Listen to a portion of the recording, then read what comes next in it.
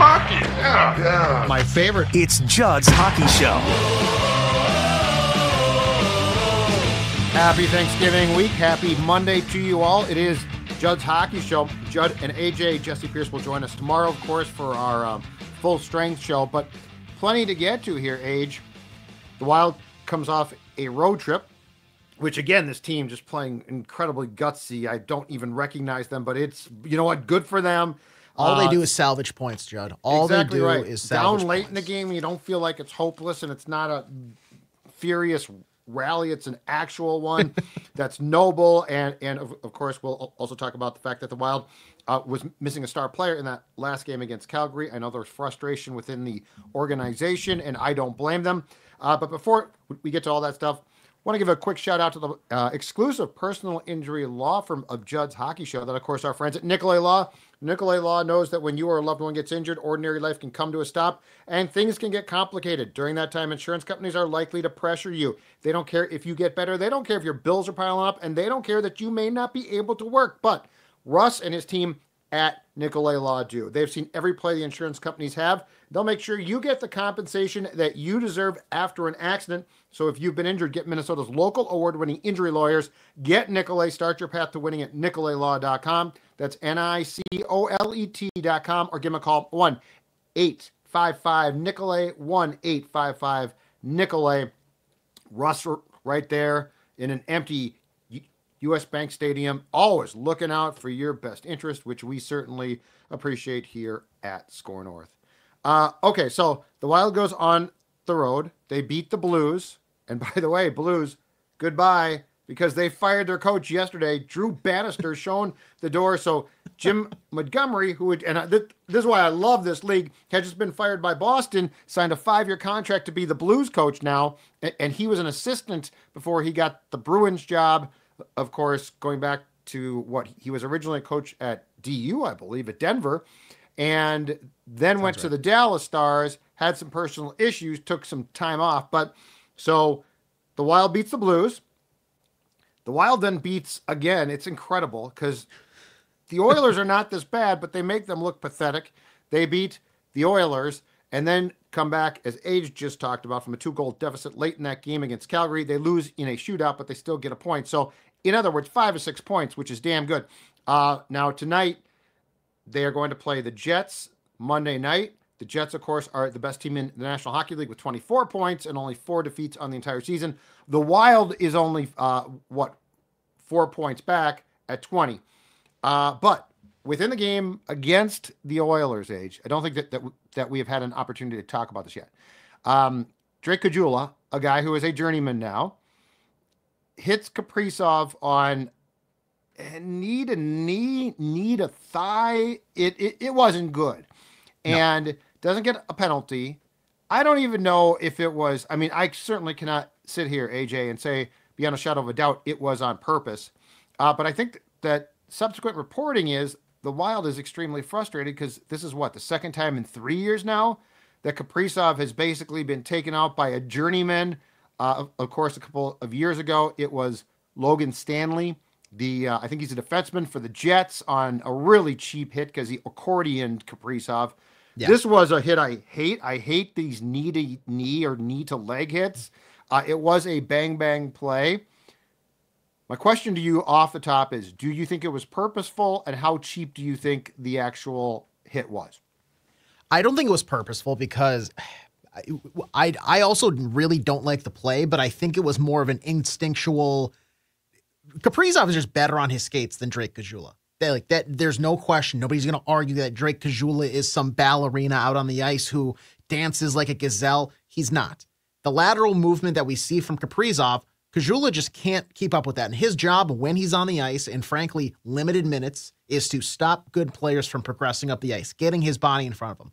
And I think instinctually that makes him stick his leg out a little bit. I don't think he intended stepping on the ice thinking, I'm going to go out there and hurt one of the best players. I don't think he meant that. But he has to have the professional mindset of, I can't stick my leg out. I think it was a reactionary thing. I hate it. It sucks. I mean, I want, if he's, obviously I don't want him to get hurt, but I want it to be like in a meaningful sort of like, I want it to be worth it, if that makes sense. I can't have Nolan, Logan, Flat Stanley falling on him. I can't have Drake Caggiula, a guy who for some reason keeps haunting me in hockey as a former North Dakota player who just would terrorize Minnesota teams left and right, whether it's the Huskies, whether it's the Gophers. Now doing this, I think he even had a stint with the Blackhawks, if my memory serves me correctly. I'm pretty sure. It's just a guy that I think Minnesota hockey fans might be sick of altogether. It's who's next? Who's the next like fourth line journeyman in 2026 that's going to, go out of his way to just give a little love tap as Kaprizov like crashes deep into the zone and he goes face first into the wall or something like that. I'm sick of these types of plays. It's really unfortunate that it keeps happening, but that is hockey at the end of the day. But that's a long-winded way of saying I don't think it was a purposeful act by Caggiula. I think that's just he kind of knows his job, and unfortunately, Kaprizov is good enough to where he's able to move laterally to where it sets up that kind of like knee on knee, knee on thigh type of contact. So I don't think he did it on purpose to hurt him, and this is not going to solve it. But here's my question: when a Drake Caggiula of the world hits Kaprizov like this, how is it not a penalty? Like, that's what I don't understand. Exactly. Like, Kaprizov goes down to the ice. He is clearly hurt. He did come back, which I think got us all hopeful that he was going to be fine and would play against Calgary. That's not the case. He was on the ice, as was tweeted out today. I think Jesse Pierce, our friend who's going to join us tomorrow, tweeted out that he was skating, which is great news. But I don't understand how that's not a penalty. I don't understand how that's not something. Like, this is one of the best players. You've got to protect these guys at all costs. And I feel like if that had been Connor McDavid, if the script was flipped, okay, and let's say that is a Devon Shore who played in that game, hitting McDavid, yeah. I feel like that's going to be called. Like, so this is what surprises me a bit is, and I'm not even asking for the Wild to get the benefit of the doubt here. I'm asking for Kirill Kaprizov too. Yeah. So that's where I land a little bit on, don't we want to, okay, so let's just say it's not on purpose. Let's say it's a 2-minute call. Okay. But still, don't you want to do anything you possibly can to protect this kid? So that's where I'm at a little bit of a, because I'm not a homer necessarily, but when you have a special player, that player should get the benefit of the doubt on calls and should be protected. And I feel like, to your point of, okay, if we need to at least say this is not acceptable that a slappy just hurt Kirill Kaprizov again, isn't it some type of penalty? Because, Drake Caggiula walks away from that with nothing other than his opponent's hurt. Yeah. And what I will say, too, is unfortunately, given the team, I think that you flipping it maybe isn't the best, because how many years now in a row have we seen Connor McDavid get cross-checked in the back of the spine, get ridden into the wall, get tripped, get hacked, and there's just no calls? It seems like there needs to be some sort of, whether it's on or off the books, passed down from the league brass to the officiating crews that says, hey, use your judgment. I think we all know who the superstars are. When you see something, say something, call something, blow a whistle, because I'm sure somebody out there is going to say, well, no, everybody's playing the same game. You have to. No, not everybody's playing the same game. Right. Kirill Kaprizov and Drake Caggiula are not playing the same game. If Kirill's playing hockey, I don't know what Drake Caggiula is playing. You have to protect these guys. This is for a league that is, I think, of the 4 major men's sports in the United States, by far the lowest grossing in profit. The baseball, basketball, football, they all exceed it. You have to keep your stars healthy, because that's what's going to get eyeballs. That's what's going to draw these people in. It's not, no offense, once again, it's just because he's the one who is the opposite party in this. Drake Caggiula is not putting, other than maybe his family, he's not filling seats. People aren't coming in games to see Drake Caggiula. People want to see Connor McDavid. People want to see Kirill Kaprizov. People want to see Nikita Kucherov. If these guys get hurt from a slappy, to take your term, nobody's winning. 0 people are winning in this scenario. Right. You have to, and sure, you're going to have some weak calls. We saw weak calls on Saturday night against the Flames. These crews are going to be fine. These officiating crews know what can and can't be penalties. If you see something against a star player for any team, why are we not calling it? You have to set some sort of precedent that these guys are protected somewhat more than another player. And then you're going to get into like, well, when does Matt Boldy maybe get that type of... We don't need to cover that right now. If he takes a knee, Yes. I'm going to consider that. I hate that reaction. And to allow that now just means it's going to continue on and on. Like if it's a check in the corner, if it's a hard check and Kaprizov's shoulder pops out, that sucks, but it's a hard check. This is one of those open ice. Like there's a few things in the game today, partially because it moves fast. Okay.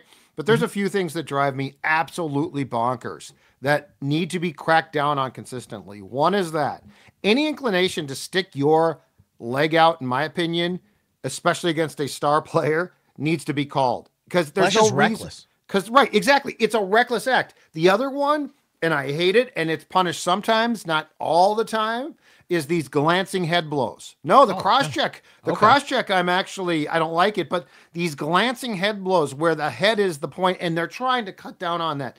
But I mean, how many of these flyby glancing head blows, which are the worst because they're concussion central and the body takes none of the hit. It's all the head, which is terrible.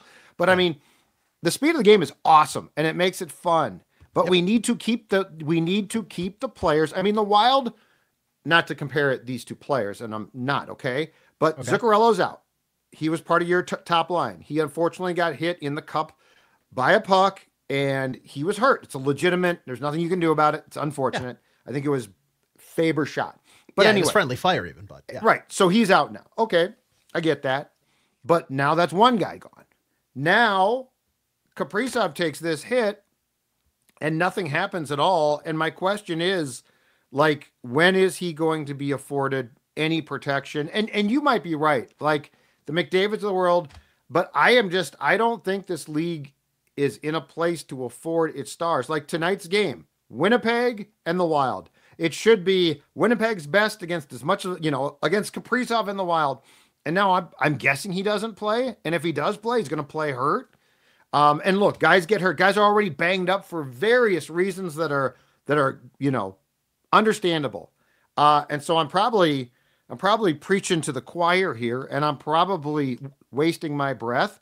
But my God, when you have a player that good and you're not going to see him now because Drake Caggiula stuck his leg out, which really wasn't all that necessary, even if not intended, I got a problem with it because I want to watch this team at as close to full strength as possible, and injuries are part of the game. You're going to lose guys through ordinary ones, not ones that you would like to see prevented. And the first part to preventing him is to actually hand out penalties to say, hey, dude, you can't do that. You just can't. Sorry. Yeah, I want to tune in tonight at 7 o'clock for a puck drop where it has Kyle Connor, Mark Scheifele, and crew going up against Kirill Kaprizov, Matt Boldy, and crew. I don't want the Wild coaching staff to have to discuss with the medical staff, okay, how bad is it? Can he play? What's he at percentage-wise? 65%? Okay, well, it is 65% Kaprizov better than 100% Devin Shore? Like, who are we scratching in this scenario? And if we do play him, then the Wild, let's say he goes out there and, something happens. Logan Stanley, I don't think, is he even on the team anymore? I'm not sure. Throws a check on him into the corner. All of a sudden, 5 minutes into the game, he can't continue. The Wild are down a forward now for the rest of the game. They're already shorthanded at that point. There needs to be some. I think you're exactly right for this discussion, but I think it's just such a what is a catch type of thing. What is goalie interference? No question. There's a lot of gray area, but until we see something at least on an uptick, I'd rather have them be more cautious with these players. I'm not saying bubble wrap them, but I think what we're both in agreement is there needs to be some sort of repercussion if you do take action like a leg stuck out or a glancing head blow. I still am not a fan of the repeated shots to the lower vertebrae with a cross check, which we cracked down on 4 years ago, and now we don't crack down as much. Exactly. There needs to be. I'm with you. There needs to be something by the officiating crew just to protect these stars a little bit more. All right. So now the good stuff. That road trip was really impressive. it's not fair to say I keep waiting for the Wild to slip up, because I don't, but I keep waiting for just sort of a natural in-season regression, and we're not seeing it.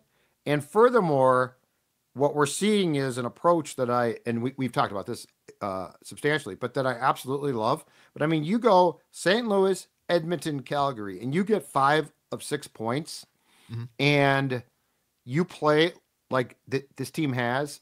And so classic old school Wild, the Oilers game, which was Thursday night, right? So Draisaitl takes that long shot from behind his own blue line. He's going to dump the puck in. He actually might ice it. And the puck goes, I think, off Kaprizov's skates, through some legs. I think it went through Middleton's legs, if I'm not mistaken. Anyway, long story short, Fleury allows this terrible goal because he's trying to sweep the puck away and it jumps his stick. And that is such an old school, here we go, right? 7-1 Oilers. Let's just pack up and go home. So instead of calling this professional, I'm going to change the conversation words and say this. Okay. The inflappability, the unflappability of this team, like they were just like, okay, yeah. It's so hard for me to get my head around, AJ, that this is the Wild. Like they allow this terrible goal. Fleury allows it. They all are just like, okay, it's going to be fine. They then score a goal that I think would have gone to your guy, because it was going to be Foligno's goal. And then I think they said, no, Trennan tipped it. Anyway, that's negated by an offside call. So now you got double whammy. A double whammy on the Wild on the road, that's death. And they came back and they won the game. Like, and Hines gets a lot of credit here. Yeah. But I am just or Saturday in Calgary. You're trailing by a couple. You're going to get 4 of 6 points, which is pretty damn good. You can pack it in. You're probably done. You score 2 goals. This team's resiliency, this team it's everything that we complained about a season ago that they lacked. They were soft to play against. They had nobody ever really step up. They were meek. This team is, with largely the same group of people, the polar opposite of that. Yeah, they just seem so calm. Like they seem just so... They've bought in. They seem like they've bought in, and like they know that what they're doing and their game plan, it's probably going to work. And they know that maybe we're going to run into obstacles. We're going to come to a door that's locked shut, and we're going to have to maybe adjust and figure out a different way to get in. But they know after that 30 seconds or whatever, 30 seconds in, 27 seconds in on the Draisaitl goal. Yeah, terrible goal. They know, okay, you know what? Minor setback. We're just starting low. They know, hey, Stuart Skinner's in net across the way there. Yeah. We're gonna score goals. Butterfingers. And that's, I mean, how do the Oilers keep doing this to themselves? You have one identifiable problem, guys. Make a trade. Sign somebody else. And with Nurse out, your defense is not like the Oilers' problems are always the same, which goes back to the cap, because you're going to sign McDavid to a huge contract. You got Draisaitl. Hyman didn't play. Don't let Jesse Pierce hear about that. I digress. That Oilers cap. I digress. But still, like that is a game that could have gone sideways 6 ways. And they just come back. Calgary could have gone sideways. They just come back. Everything I hated about this team and ragged on for so long has been flipped on its head. I really don't know if we're watching like the same Wild team, because even we're not. When you look at it, a team that is... on Friday night, they go up against a team that's led by Connor McDavid and Leon Draisaitl. Like, offensively, that team is very solid. They move the puck well. They move the puck fast. They put a lot of teams in a spin cycle. The Wild outplayed them. Like, despite that weird fluky thing and they went down a goal, they were playing from behind right off the get-go. And they just outworked them. They outplayed them. They generated more high-danger chances. They forced them, and granted, like, the defensive core of the Oilers is not the best compared to a lot of teams. But still, you're on the road. You're on the road in an opposing hostile building, and they were forcing chances to the high danger areas. That home plate that they talk about. Yep. They were getting right to the heart of that, right on top of Stuart Skinner and making him sweat. And guess what? They made him sweat a lot. They come out of there flying high, and then they go into a game that I think on this show I've told you a bunch of times, Judd, I don't like blaming the officiating for any loss. It was bad. It was really bad. Oh, yeah. It was awful. I don't understand how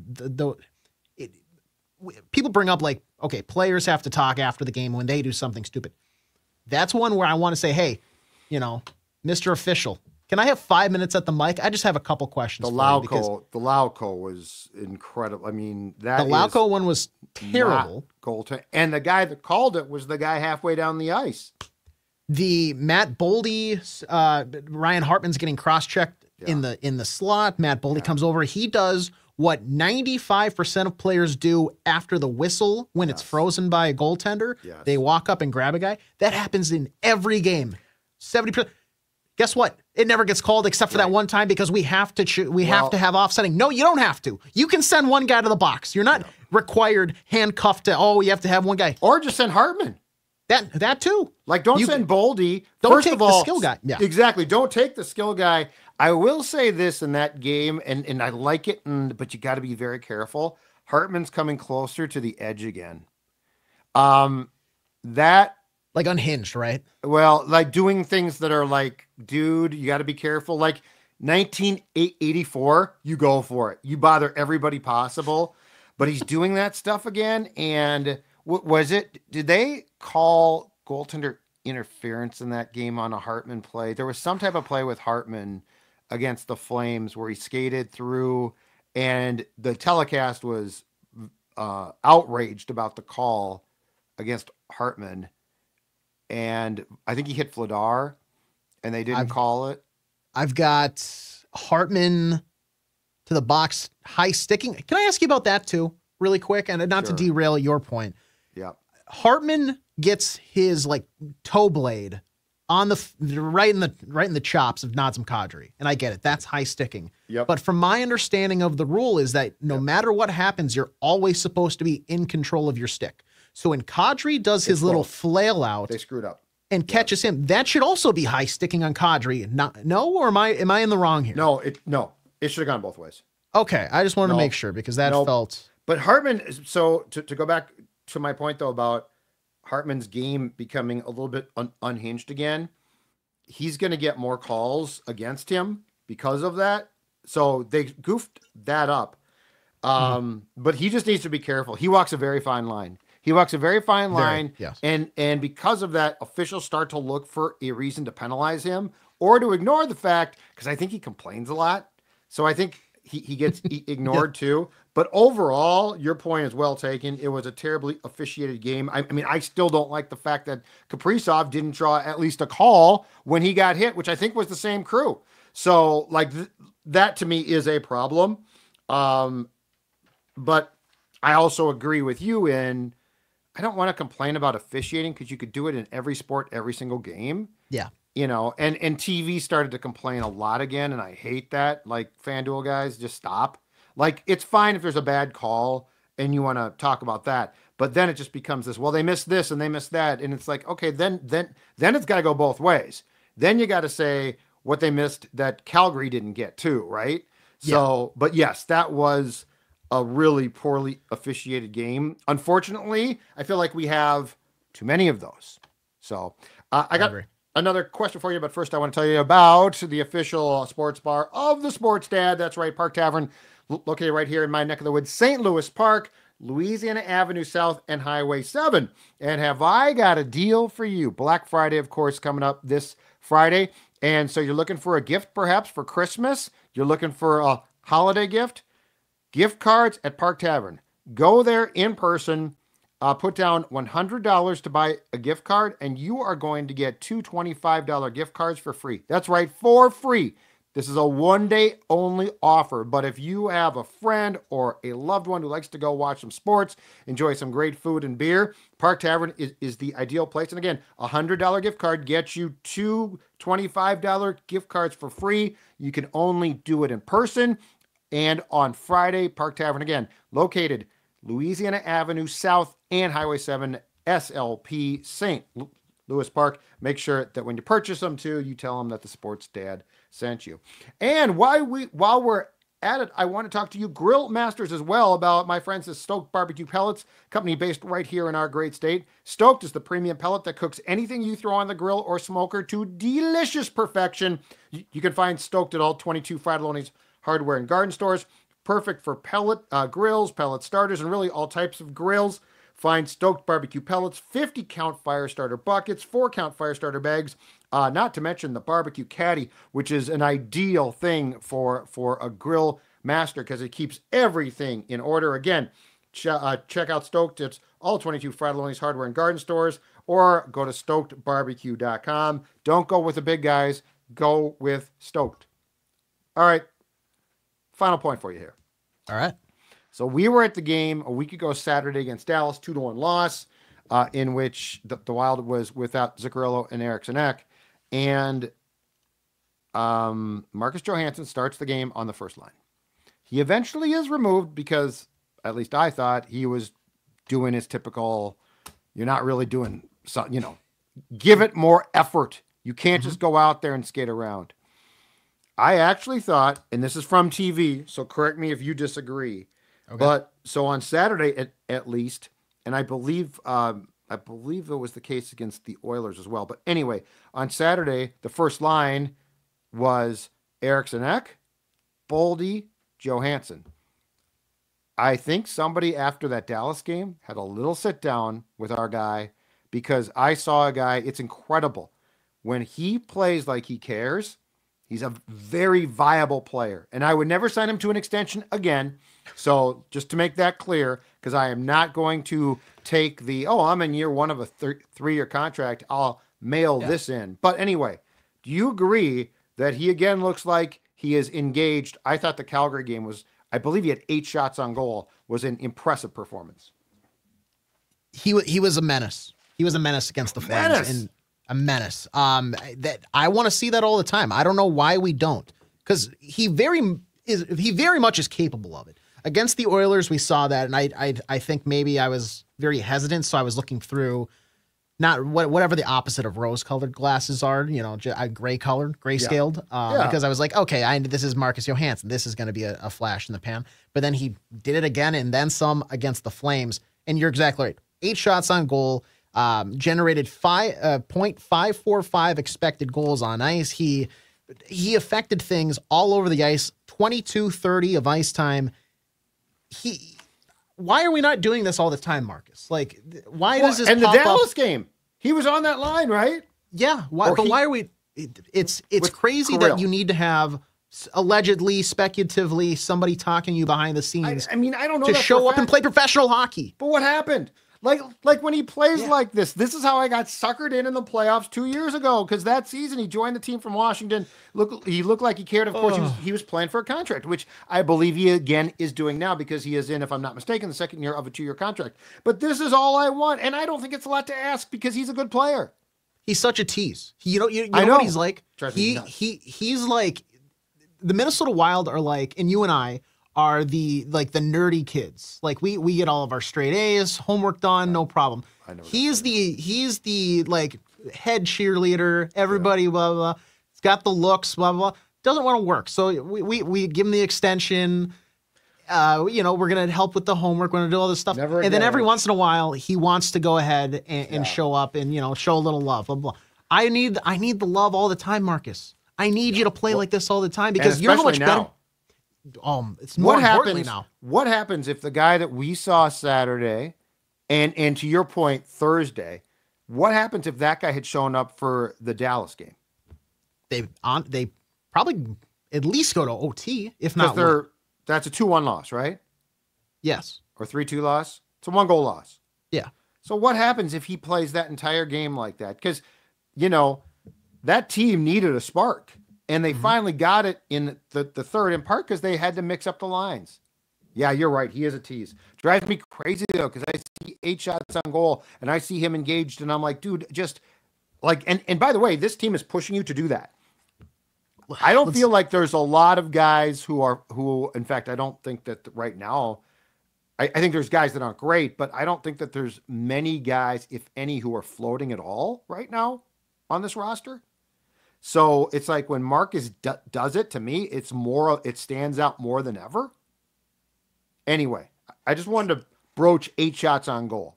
Yeah, I mean, and if you look at like his past seasons, 2013, 14, 15, 16, 44 points, 47 points, 46 points, 57 points. The following years, 14, 30, 29, 14, back to the Capitals for 29, and then in 2022, he's back to 46. He's able to play at that level consistently, and he showed that in his career. He has not always been a flashy, streaky player that has like 2 weeks and then, okay, now he's going to come out of the cave and the hibernation season is over. Last year he had 30, so there was a regression. I think we were very frustrated. He has 7 points right now. That we need more because we see that you can do that. It's just if you have a healthy Kirill. Especially now. And if you have a healthy Kirill, and when he comes back, a healthy Zuccarello, and Matt, and the fact that you're on a line with Matt Boldy, and we're still not seeing that, it's just and then we saw such a tease. It's so annoying. And then we see it, and it's like, okay, let's harness that, and it's like, oh no, I think I'm not going to play hard tonight. It's why I've advocated scratching him before. It's why I advocate scratching. We see it on the international level instead of domestically for the World Wild. Championships. It's a bunch of crap. All right, we're done. We'll be back tomorrow with Jesse Pierce. We will talk about what transpires in the Wild and Jets game, a game between two of the best teams on the best teams in the National Hockey League. Yes, I said it right there. We will see you later on Judd's Hockey Show.